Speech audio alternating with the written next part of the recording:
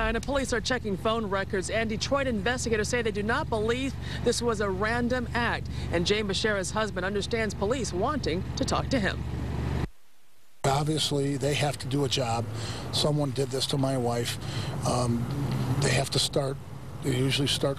They said start closest to the home and then spread out. And so I'm doing what I need to do to cooperate with the authorities to find who did this to my wife. Investigators asked Bob Bashara to come to the Grosse Pointe Park police station to talk to them about his wife's murder, and without hesitation he did, and police say he's been cooperative. They have a job to do, and I want to help them find whoever did this to my wife.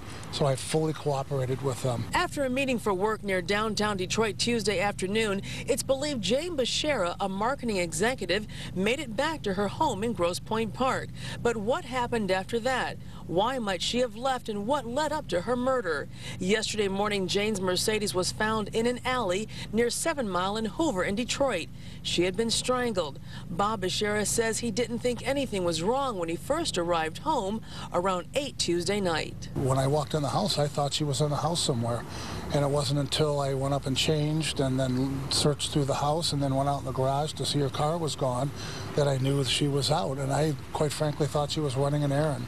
She went to CVS or to wherever, and I thought she was running an errand. And when the time elapsed, it got to be 9:30, I became, and if she wasn't answering her phone, I became very concerned. And I had my mother come over, and because I just, wanted to have her just be there. And then I called the police after a while and said, I think there may be something going on here.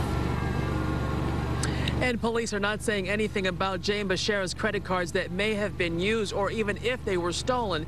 Anyone with any information on this case is urged to call Grosse Pointe Park Police or Detroit Police homicide investigators.